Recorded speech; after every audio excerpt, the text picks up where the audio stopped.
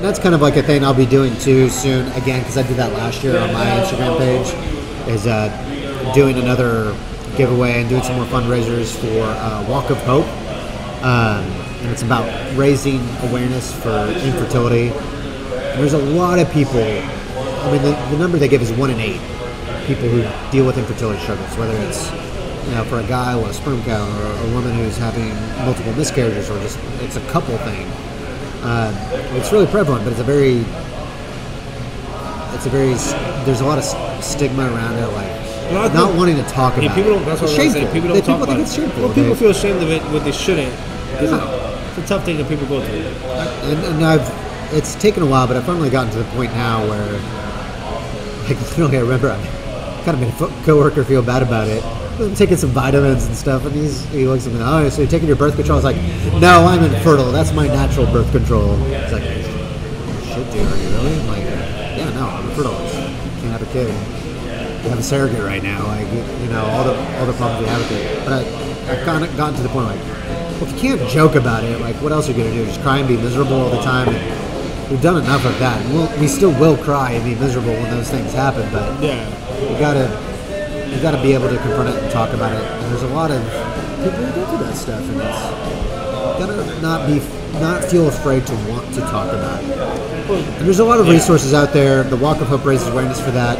What is the Walk of Hope? So Walk of Hope is is a charity fundraiser with Resolve.org. And Resolve is a nonprofit charity that is all about raising awareness about infertility issues, and also campaigning for legislation to improve.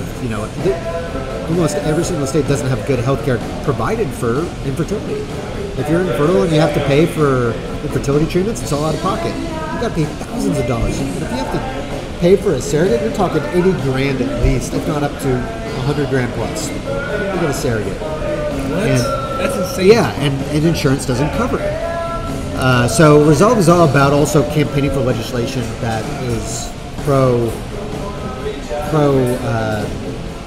infertility treatment, IVF, IUI, surrogacy, and making sure that legislation can get pushed through, as well as providing support and counseling for people who are dealing with that. I mean, it can cause depression. It can break apart marriages. It has. I'm lucky that in our marriage, it's kind of ironic, in our marriage, me and my wife, like us going through it, it's brought us closer together.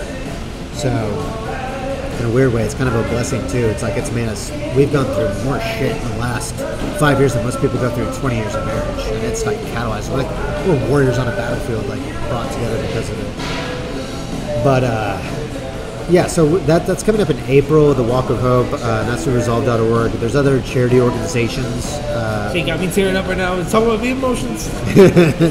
but Baby Quest Grant is also another website that's more specifically to raising money to give people, just like, here's money, kind of like a GoFundMe, to like, hey, we give these out a couple of times a year to people, like, to help you fund your quest to have a kid.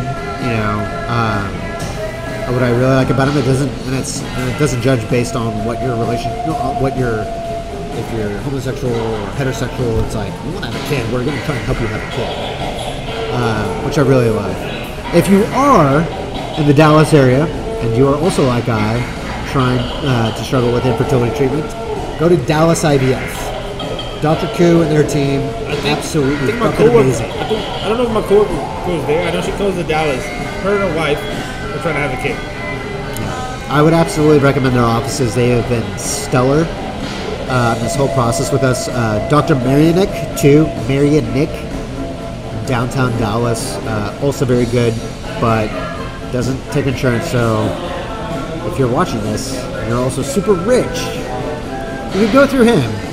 But we didn't. He got you. Yeah, we didn't have a pretty penny to spend, so we had to get away from Dr. Marianick and we went to Dr. Koo. But Dr. Koo, equally good. Stellar.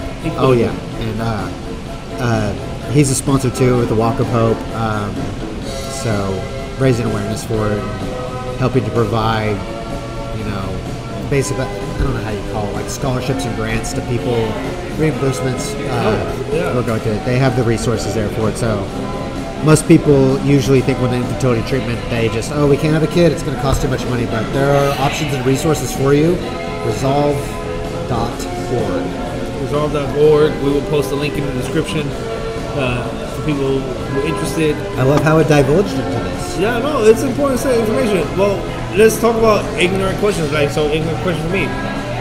I thought even with a low sperm count, a guy can still get a girl pregnant, like in like an injection, like they collect your sperm count. Yeah, IUI. Yeah, they can. As long as you're not shooting blanks. And we were in that situation, but then we discovered that there was also an issue with my wife too, with her being able to retain an embryo and being able to bring it to gestation. So we've had some miscarriages before. Sorry. Don't be. You didn't have anything to do with it. It's like, again, I'm not sorry. I'm not saying sorry because I did anything. I'm saying sorry that you guys went through it. It's a journey you guys already went through. No changing it, but I'm still sympathetic for it. I'm not gonna say I don't care. I've met many of my homegirls, friends of the show. I have family members who've miscarriage. It's a tough situation, for a marriage. You miscarriage 1 or 2 times.